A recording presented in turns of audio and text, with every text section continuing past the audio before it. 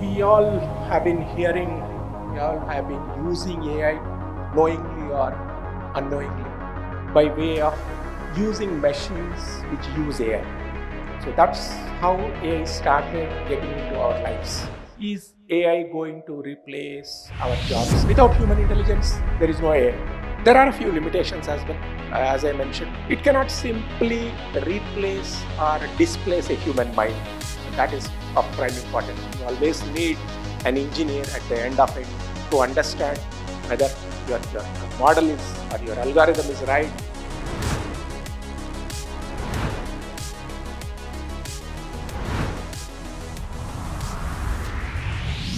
I'm Rakesh Devullapalli. About 28 years of experience, predominantly into the design and development of rolling stock equipment. Rolling stock is nothing but your trains, transportation systems. So most of the products which are into the Indian Railways or into the global OEMs like Bombardier, Alstom, Siemens, who manufacture trains and equipment which are the transportation sector. So I worked on many of the products into it. I'm basically an electronics engineer and started using AI about 8-10 years from here. Uh, Started with Python, basic, then started into LLM, deep learning, Gen AI, and kinds of stuff. Again, to augment and to enhance product development. So that's how my activities delivered different projects across the globe, as ma'am was pointing it out. Uh, Spent some time in Japan, about a year. Spent about 2 years in Australia, 4.5 years in UK, working at the customer location and then delivering products. Forget about the core skills, that's all management side of it, team leadership and stakeholder engagement. These are part and parcel of the job. Once you start growing up into the ladder, you automatically get into these kind of things, but that's not the foray. Technical aspects of the designs is where my contributions predominantly go into. So I work as the principal engineer in Quest Global. Quest Global is a design services organization based in Singapore. I have a few slides which I'll go through probably in the later stages, where I'll give a slight exposure towards Quest and what Quest does, not going details into it, but just to give an overview of what we do. And as I said, I passed out from NIT Warangal in 1995, MSc Tech in Electronics. That's a 3 years degree, which NIT offers. And there are 3 specializations into it, electronics, instrumentation, and optical engineering. So I come from the electronics background. We all have been hearing, we all have been using AI knowingly or unknowingly by way of using machines which use AI. So that's how AI started getting into our lives. Now it has become a part and parcel of each of our activity. To put it in simple terms, what we are trying to use is, or what we are trying to put AI into perspective is, ask the machine to learn, give some knowledge into it, and then try to get some meaningful information out of it. So AI is just a tool. Please remember that AI is just a tool. It's helping us to develop or to gain more insights into product development, into engineering, into software development, or whatever you call it as. And one fundamental question which I always get in is AI going to replace our jobs? That's a standard question which I always get. Plain answer, no. AI is not going to replace any one of the jobs. It's going to help you in getting in a better way, designing products in a better way, help you understand with large chunks of data, which probably a human brain cannot compute in a very faster way. There, these tools comes into picture. Whatever tool you talk it about in terms of AI or in terms of machine learning modeling or in terms of language, large language models, deep learning, generative AI, these are all different parts and parcels of the entire activity. But it's only helping you out in getting the things done in a better way. It's not going to replace human intelligence. No way, never. You always need a human brain at the end of the day. One classic example which probably you might have heard about few weeks back, I believe, three of the guys were traveling in a car, and then they were using Google Maps, and it took them through a bridge, and then it has thrown them off from the bridge into a gorge, and all the three of them died. So again, without human intelligence, there is no AI. Just relying on AI to do your things and then forgetting about human intelligence doesn't make any sense. So take out these two things as the key takeaways. Your jobs, your future, the activity related to whatever you are learning, whatever you are going to do in the industry is based on your intelligence. AI will only aid and then help you in making things better. That's basically in sectors like healthcare, most of the AI is being used. Finance, banking sector, and insurance, AI is being used. Then transportation, as I dwell through in one of the case studies, what is it doing? It's improving the efficiency. That's it. It's instead of an individual sitting on and then doing a job manually, AI is helping us to do it in quicker times. But again, your prompt engineering, what you call or what you use into ChatGPT, until and unless you give a right prompt, you're not going to get a right answer. So ChatGPT throws many errors. We have seen many errors coming in from ChatGPT as well, so don't rely on it. And again, your intelligence comes onto prompt engineering, where you put up some things into as a question, then ChatGPT tries to do some research out of the available information and then throw you a right answer, which probably, again, you need to understand whether it makes sense to you or not. If not, then again, you have to reframe the question and then give it to it so that you again get a better answer.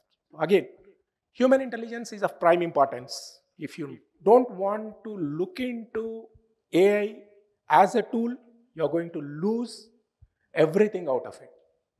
If you start using or if you start looking AI as a tool to enhance your performance, but still use your brains, is going to help you in a lot. Because it's still evolving. I would not say it as completely a structured way, which is right now available and then put in. It's still evolving. So there are a lot of things which people will be learning, which people will be implementing. They will try to start pushing things into the next stage, where an enhanced modeling and enhanced version of GPTs or various internal functions come into picture and then help things in a better way. So it's an evolving field, and you're all into the early stages of your education. So getting into the next 2-3 years, you'll see a lot of changes coming into, and try to grasp as much of information as possible, try to learn as many things as possible, and then try to see how it can be applied into the real life conditions. That's the basic need at the end of the hour. Even from an industry perspective, last 30 years I've been working, and everywhere at the end of the day, what is the quality product which you are delivering to the customer matters. What is the kind of struggle which you are doing at your end? What is the kind of learning, upskilling, reskilling which you are doing doesn't really bother the client at the end of the day.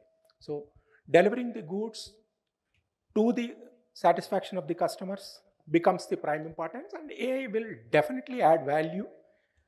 Probably you are all coming out from this computer science background, so it will be more useful to you in terms of coding, in terms of evaluating, in terms of validation, verification, testing, and how better your codes can be generated, how better your algorithms can be generated, and how better they will be able to help the fraternity, engineering fraternity at the end. That is how you should see AI as in the current circumstances.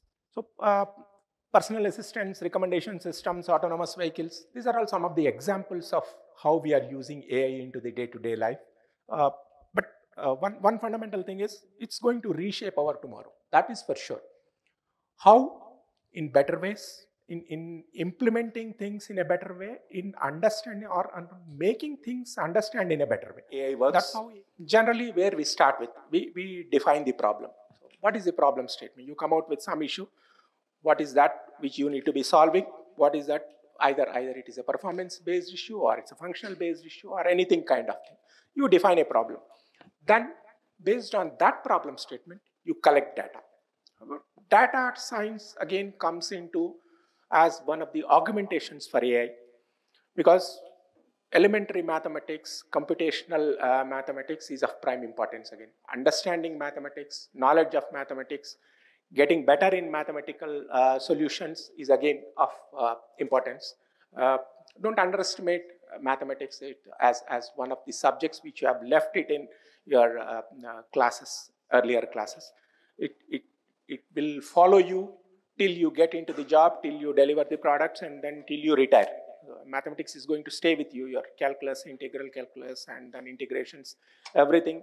If you want to use AI, if you want to be into this field, come into engineering and then develop products, mathematics or knowledge of mathematics is important. So data collection, you have large chunks of data.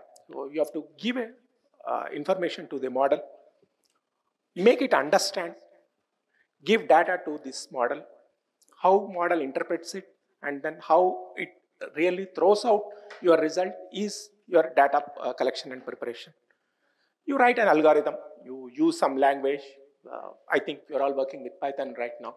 So you use some library in Python, put some language into it, put some coding into it, and then come out with some algorithm which says, do this way, do this fine, first this, next this, and next this. That's how you structure your program and then put it into an algorithm. Then train the model. Now, this is where AI comes into picture, or the large language models and LLMs comes into picture. So you train the model in such a way that it interprets the data in the way you want it to be interpreted. That's where training the model comes in. Then evaluating model performance. This is nothing but your validation part of it, where you do a validation, recheck to understand whatever algorithm which you have put in, whether it makes sense or not. Getting into the final aspects of optimization, you fine tune it, you rewrite it, or you do some kind of adjustments into the programming algorithm and then start fine tuning it.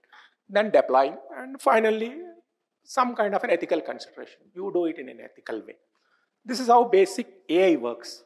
And is it a standard format which every model works in?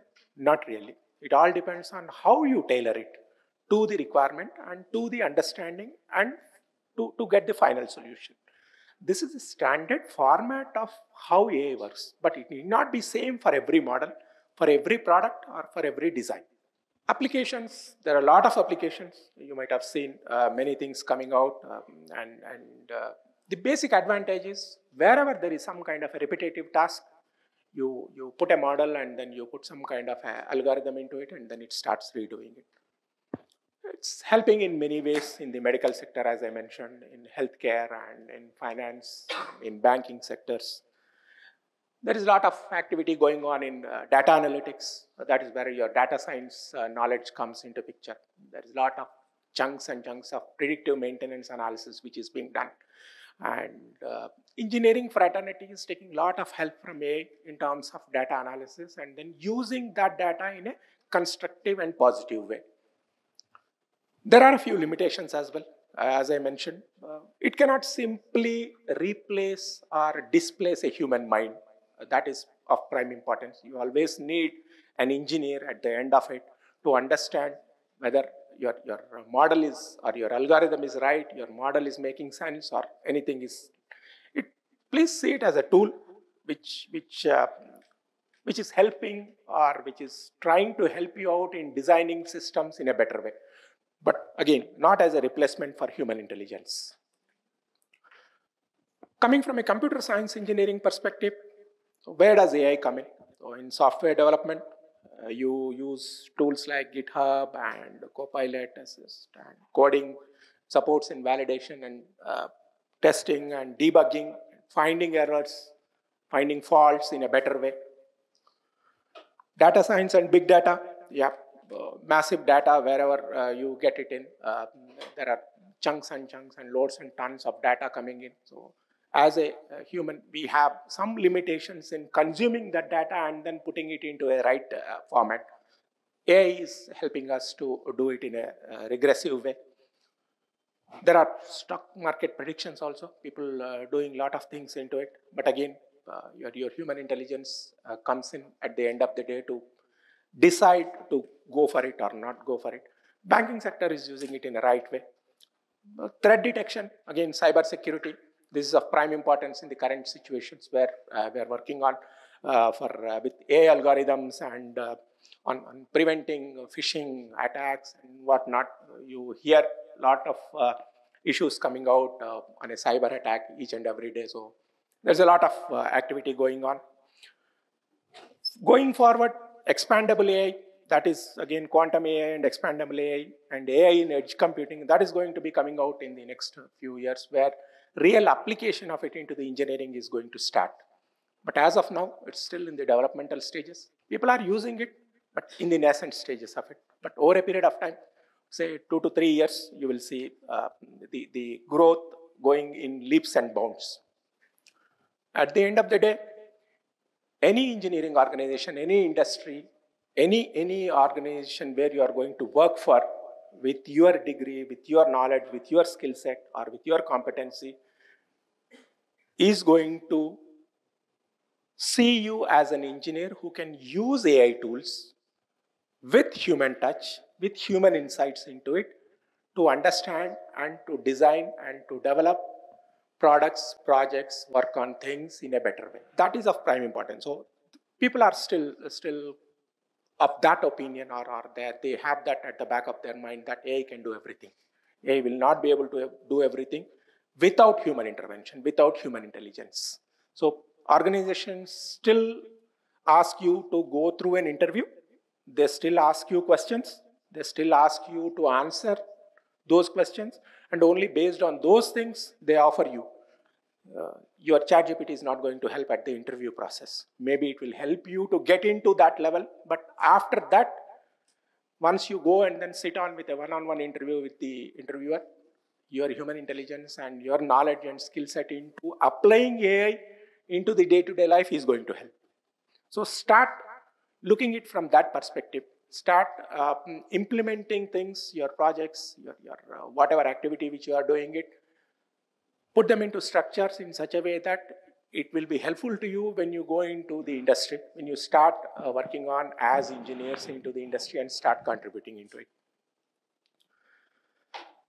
What is in for you when you go into the industry? What is the industry trend? How AI engineers or people with AI skill set are being looked for? Machine learning engineer, this is one of the hottest job opportunities.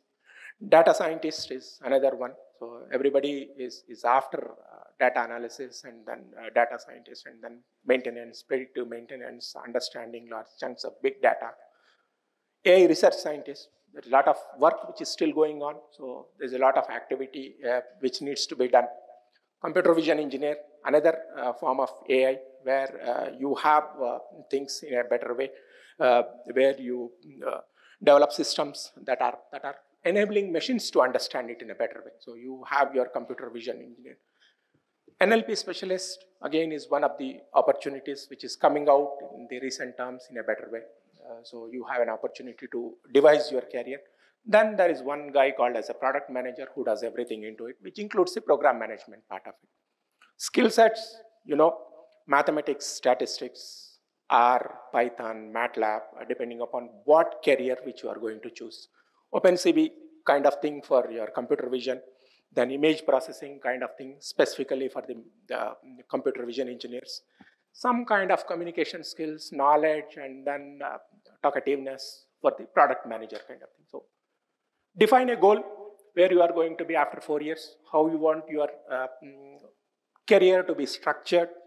What is that 3-year plan, 7-year plan, 12-year plan? If you put it that way, then you can understand better, and then you can start learning things, skilling or upskilling yourselves in those lines. But industry is looking for different kinds of roles. We are looking for people who can come and then help us in understanding and designing the products better by using AI.